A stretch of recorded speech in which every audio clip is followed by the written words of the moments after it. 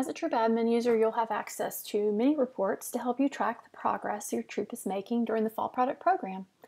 You can click the Reports tab from your dashboard. If you manage more than one troop, you'll have the ability to toggle between the two. On the Main tab, you'll see all the sales for all the girls in your troop.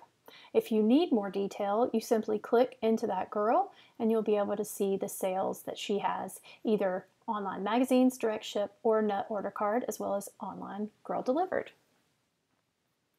There are different tabs across the top that break her sales and your troop sales down into category. So you can simply click across the top to see stats about that particular Girl Scout participant or your entire troop.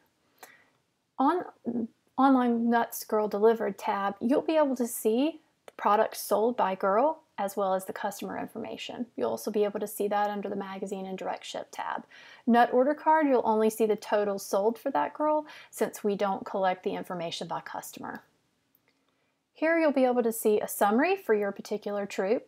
You can toggle between your two troops, or the number of troops that you have access to.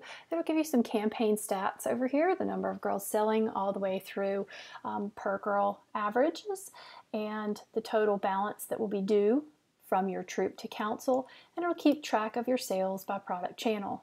At any point, if you'd like to print a report or download a PDF or even export in Excel, you can do so.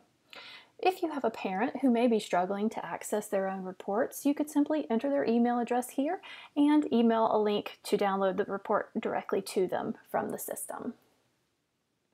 Many of our troops prefer to use the troop summary report as an end-of-the-year reporting that most councils require to report out the sales that you had from the fall product program.